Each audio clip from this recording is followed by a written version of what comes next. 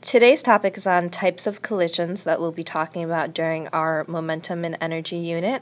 This is the homework that is due on Friday, January 17th for all periods.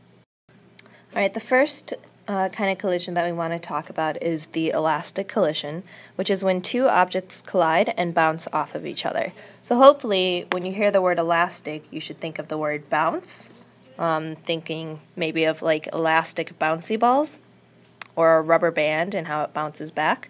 Right? So in a collision that's elastic, the objects collide and immediately bounce off of each other. So this is kind of similar to this idea of billiard balls or pool balls. When you have one billiard ball go towards this whole group of them, what ends up happening is it hits, and then all of these go in different directions. They bounce off and they spread out throughout the entire billiard table. The second type of collision that we want to think about is called the perfectly inelastic collision, and this is when two objects collide and stick together. So if we imagine in a car accident, I have two cars going towards each other, they collide, and then they stick together. So they might continue sliding one way, but they're going to be stuck together.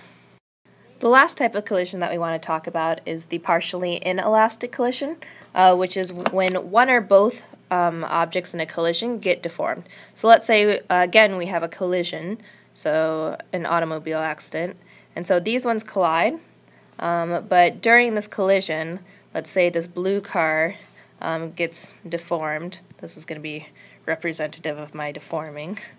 Right? So they collide together and then they still bounce off. So this time they don't stick together, but now my blue car is a different shape. All right?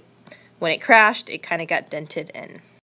So there are three different types of collisions that we talked about, and they kind of go along a spectrum or a range of what happens. So in an elastic collision, all right, you should always think they bounce.